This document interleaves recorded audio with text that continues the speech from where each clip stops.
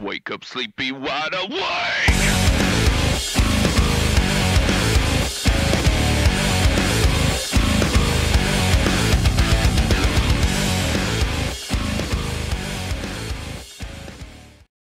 So this is Angie with Tat2 Magazine. We're here with most of Love and Death. How you doing? And we're, yeah, okay, here's Head. He'll be here in a minute, but this is the fill-in. Oh, run! Get that on film. He is running. He's late. No, behind you.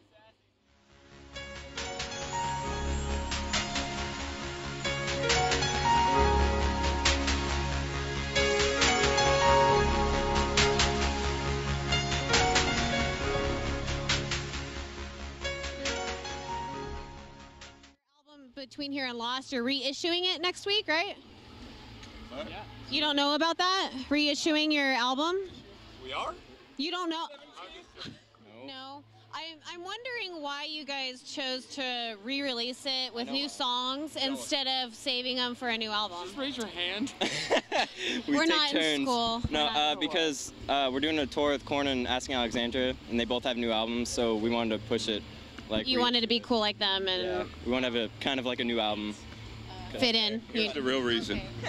The real reason is the label we signed with kind of merged with another parent company, and so they wanted to re-release it in their system. So it's all about labels. Yeah, it's all about labels. But they're like, write another song, and we were like, heck yeah, let's do it, you know. And this is one of my favorite songs because we're doing like an Alice in Chains thing where he sings and I sing too. So, yeah. All right, sounds good.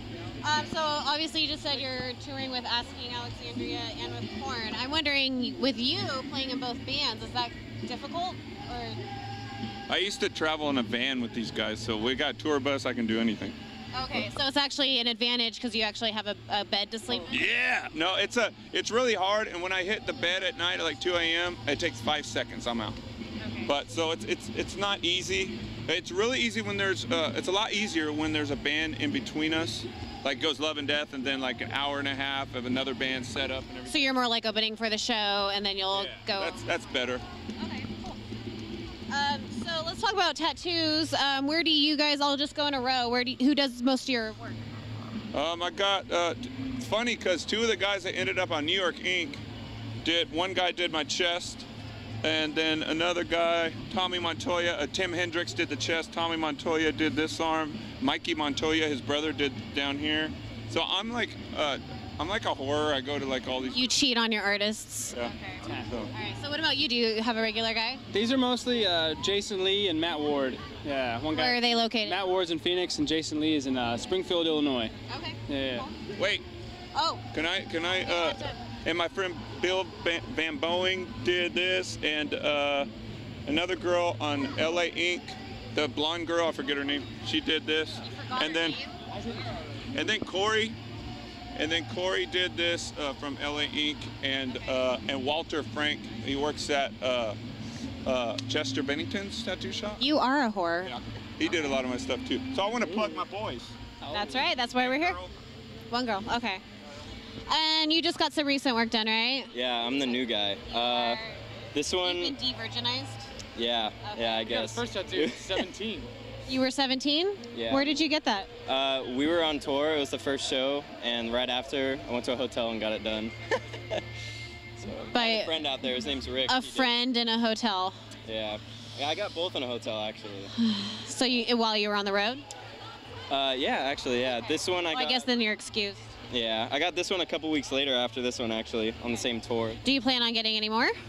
I think so, yeah. You got to be sleeved up. You got Spider web right on his neck. Right All right. Well, that'll be good. See. All right. And what about you? Where do you go? I got most of mine in the clink. I did some time in Chino. So no, Ray Putman does a lot of mine, and Kaylee Worldwide's done a couple. And then, yeah, we did some random no-names that I just... Okay, so you're kind of a whore, too. You take after him. Bunch of whores here. Just that day. Sorry. All right. Let's see. We can talk about that. Now, you recently got a lot of work done a few years ago, right? Was there, like, a particular story behind you getting your tattoos? Yeah, when I left Korn, I went and got covered. Yeah. So exactly. That's what I'm talking about. go figure. I don't know. I was killing myself with drugs and alcohol so long, so I think I wanted to continue on with a different type of pain. So I chose needles in my skin. Tattoo therapy. It's funny because I left Korn and then I got a Korn tattoo. So I got the whole Untouchables album. I got my daughter. Got the Good Lord above my daughter and the kids here. Then I got some funny scriptures on me where it You're says. welcome to undress for us. It's Okay. Ready for a 6-pack? Oh my God. Oh yeah. It's really flabby, but yeah, I got that. Tim Hendrix did that, like I said earlier, and then I got a tattoo right here. It says, "He lifted me out of the slimy pit." That's the slimy pit. Oh, okay. Tudunch. And yeah, just some scriptures that meant a lot to me, and some Korn stuff. That's about it. Do you have any love and death tattoos? No. You guys might need to all go do that together. Bonding experience. Or not. Or not. So you guys were told to write a new song so you could re-release the album. Are you guys gonna start writing more new stuff soon for a new album? Probably not, because he's back in Korn, so it's about, no, I'm kidding. So you guys are just gonna quit after this? I don't know. It's up to him. It's up to you. We're just gonna probably wrap it up. That's it, officially.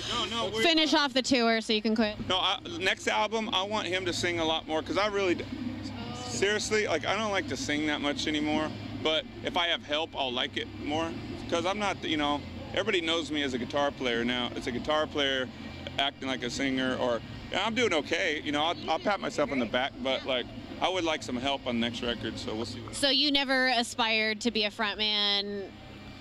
Do you enjoy it? I really love vocals, and I wanted to do it, and I did it. Now I need help. Okay.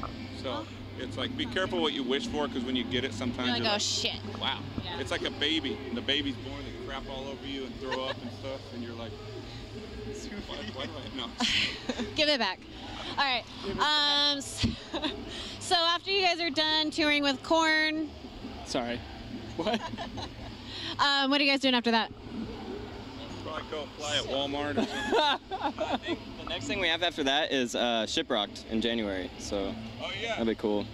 Oh, and there's going to be a bigger tour coming up after this run with Korn. We can't announce it yet, but you guys stay tuned. So we're going to go on that tour, and then hopefully do some stuff, big tours in the spring and into next year. And so we're going to tour this record for through 2014.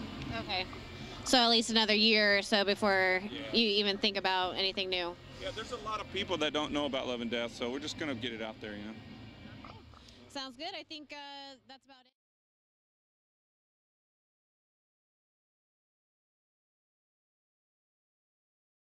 I'm not. Put the mic or no? You can hear him. You Okay, have a can hear big you. editing thing to do after this, because we're messing you up. I'm having a meltdown.